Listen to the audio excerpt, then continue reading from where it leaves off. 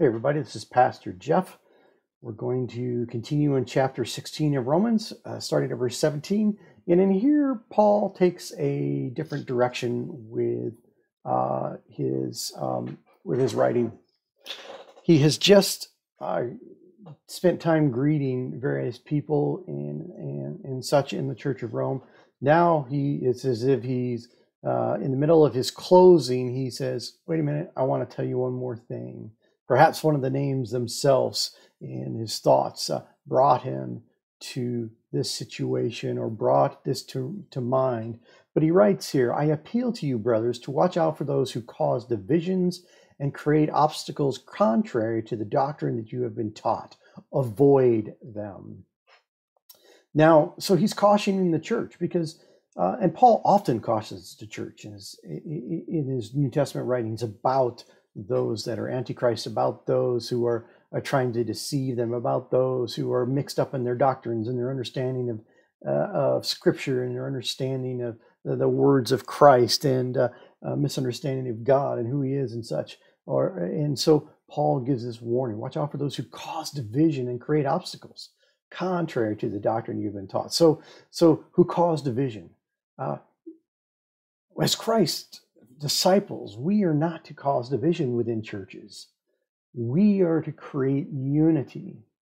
And yes, sometimes there is a disagreement on the interpretation of Scripture and such, or the application of Scripture, but that should not cause division. It should cause discussion, and it should create opportunities for us to be forgiving. It should create within us understanding. It should we should strive to pray for one another. It should be not something that it's a negative to have disagreements about Scripture, but it should be something that actually pulls us together and allows us to discuss, because we all will have different interpretations of Scriptures. Do not allow that to cause a division. And then he goes on and says, create obstacles contrary to the doctrine. Now we can look at this in two ways. One is it's against the doctrine of Scripture to create obstacles. And so don't let somebody else's ideas and create an obstacle for you. You are striving to be adult Christians. You are striving to be mature Christians. Don't allow someone else to become an obstacle to you. You can't get away with that forever. Eventually, you have to stand up and say, "I'm mature. I'm not going to allow someone else to be an obstacle to me and my serving Christ." So it could be that. And the other thing, it could be that they're twisting the doctrine purposefully to create obstacles. Either way, when there's the differences, when there's different ideas, different opinions of Scripture, should not cause division, and we shouldn't allow it to become an obstacle. And but we need to avoid people who just have that spirit of being dividers, and avoid those people who have that spirit of creating obstacles. If there's someone that seems like all they want to do is argue with you about Scripture, they want to twist the words of Scripture around and make you stumble and fall, they want to confuse you about Scripture, avoid that person. That person is not edifying. It's not lifting you up. Their words they say are not building your strength in Christ. They're actually creating weakness. It goes on in 18, it says, "For such persons do not serve our Lord Christ, but their own appetites. And by smooth talk and flattery, they deceive the hearts of the native." Now, he's really stressing here that he's talking about people who have the spirit of division and create obstacles. And it's a reflection of the absence of a true walk with the Lord Jesus Christ. It's the absence of a true relationship with Jesus Christ that these things come about. And because of that absence, they may be walking around, or because of that absence with their walk of Christ, they may be walking around with just ideas that are not biblical. But their own lack of or desire to grow closer to Christ allows these false doctrines to come in and cause trouble. Alternatively, it could be talking about someone who is purposefully out, that thrives on causing trouble, that enjoys creating conflict, and whose words can deceive, and especially deceive those who are weakest or youngest or the immature Christians. We need to watch out for those. We need to watch out for immature Christians around us, that they don't be drawn off track by those that would mislead them.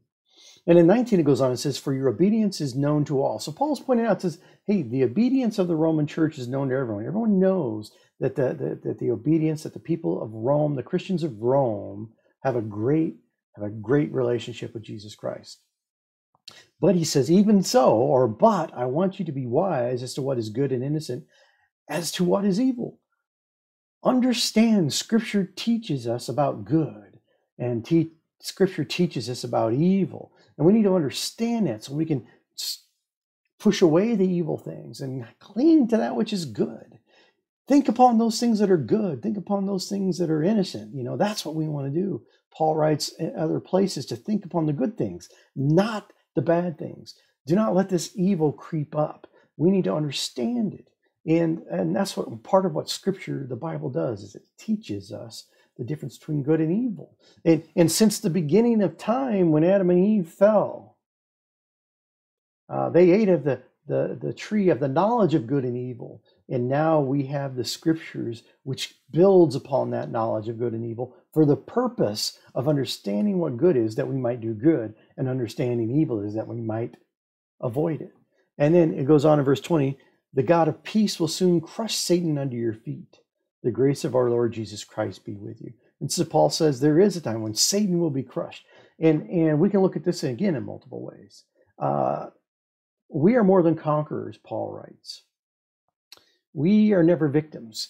And so if we look at this in a micro level, or at many times throughout our life, continually Jesus Christ comes to our rescue, crushing Satan, crushing the enemy that is against us, and lifting us up and setting us back on the path.